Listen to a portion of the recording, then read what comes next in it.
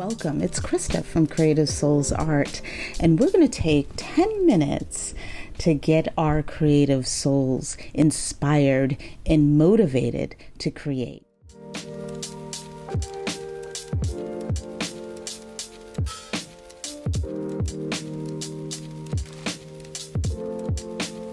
In this episode, we're going to explore mixing dark skin tones. Now, there are several ways to approach painting skin tone with acrylic paint. In this episode, we're going to keep it pretty basic. We are choosing titanium white, yellow ochre, burnt sienna, and ultramarine blue. Now, you can choose the basic primary colors, which is red, yellow, and blue. And this is kind of close to the primary colors. Your yellow would be your yellow ochre.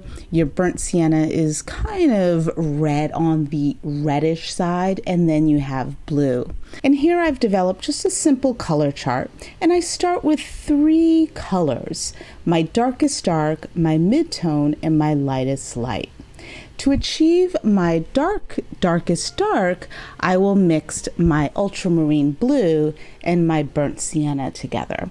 That gives me a nice deep dark brown, almost like a raw umber or burnt umber, depending on how reddish or how bluish that brown turns out.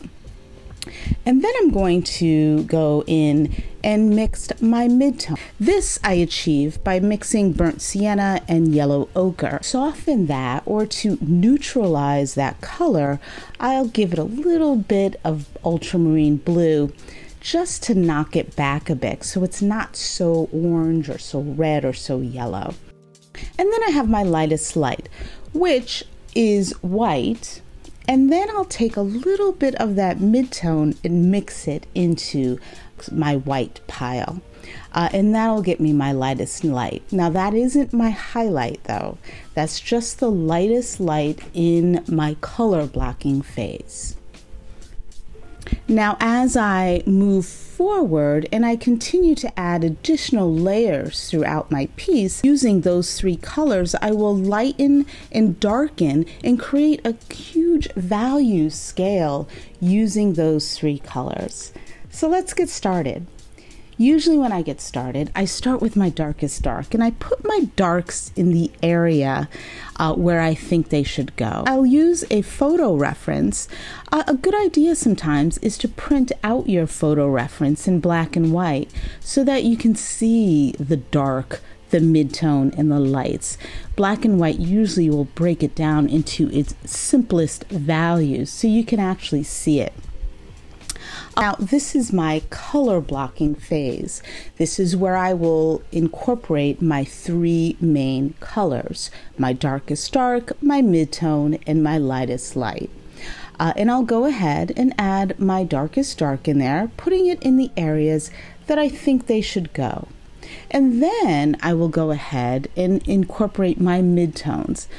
Basically cover the entire rest of the face with this mid-tone color. And then I'll go in and incorporate my lightest light.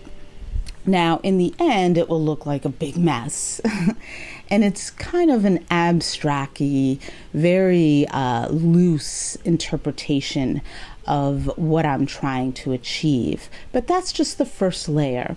And that's me just getting in the color blocking, putting my light, dark, and mid-tone in the spaces where I think they should go. There is still room for adjustment, and there is still room to kind of move around with these colors. So nothing at this point is set in stone. As I continue forward, I'll start blending and really honing down on the details. And I'll continue to add additional layers upon layers until it gets to where I want it to be. You can stop at any time. The more expressive you want to be, the less layers you will do. The more realistic you want to be, you'll continue to add additional layers until you really get into that really fine detail. The brushes, I usually use smaller brushes depending on how much space I need to cover. But for the eyes and just detail, I like using the synthetic round or filbert brushes. Another tip, I will also work with either a medium or some clear gesso. The clear gesso will help me loosen up the paint and spread it around. It also helps the paint stay wet just slightly longer. And an easy way to kind of approach the face, if you're feeling overwhelmed by the full face, after you've done your color blocking phase, break the face down into sections and focus on those specific sections and then move on to the next section. So sometimes I'll break the face down into a few sections: the forehead, the eyes, the nose, the mouth, the cheeks, and then the chin. So I'll focus on the forehead, get that to where I kind of want it to be, then I'll work on the eyes, then I'll work on the nose, the chin, and then the cheeks. Not in any particular order, whatever feels easiest for me. Sometimes it's easier to break that down into those different sections so you don't feel too overwhelmed, or you can work the entire face.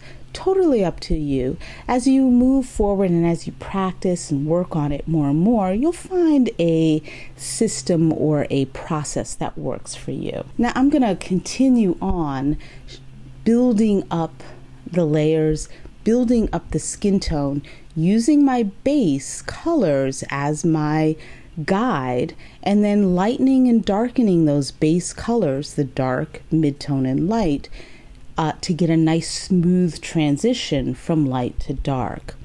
I'll use my brush to scrub and blend. The white gesso helps get that nice smooth transition as well. I'll keep building it up until I get it where I need it to be, and then I'll focus on the background and the hair, but in no particular order, whatever flow I'm feeling right now. But in this lesson, we're just kind of focusing on the face.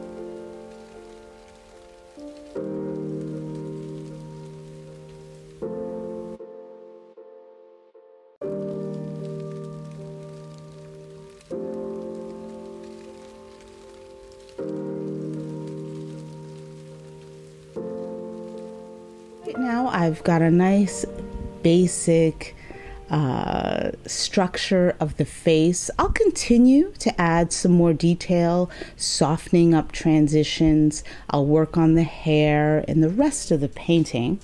But this is a great starting point.